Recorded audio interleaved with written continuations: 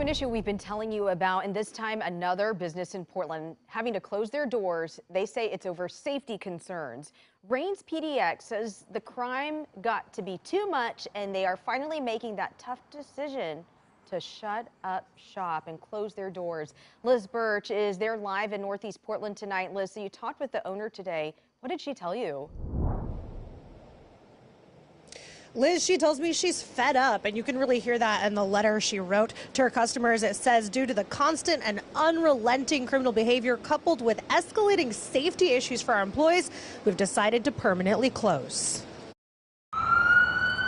Rain's PDX owner Marcy Lindolfo says the decision to close wasn't an easy one. But as things escalated from not just financial impact, but to safety issues for my employees, I just had to make the call. She tells me the break-in started during the 2020 riots, but the vandalism and theft really ramped up lately. She says it started spiraling, including instances where people who were either on drugs or in some kind of mental health crisis would come into the store. Unsavory, unstable individuals coming in here and, really scaring the crap out of my employees. Rain's PDX is part of what's becoming a growing trend.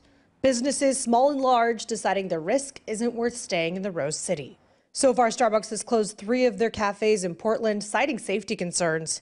Margulis Jewelers made the decision to shut down shop after 90 years in Portland, blaming the city and county leaders for not cleaning up downtown and getting a handle on crime.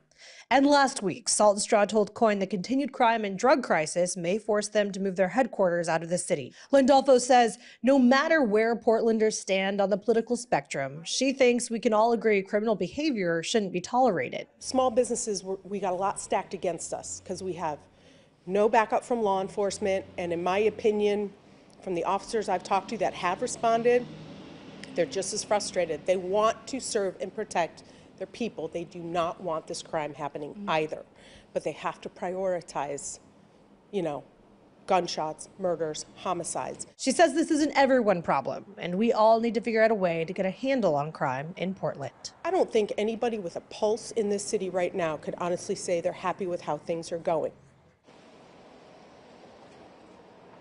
And we did ask her if she plans to move her shop online or maybe just to a different location. She says no, they're closing altogether. Live in Northeast Portland, Liz Birch, KOIN 6 News.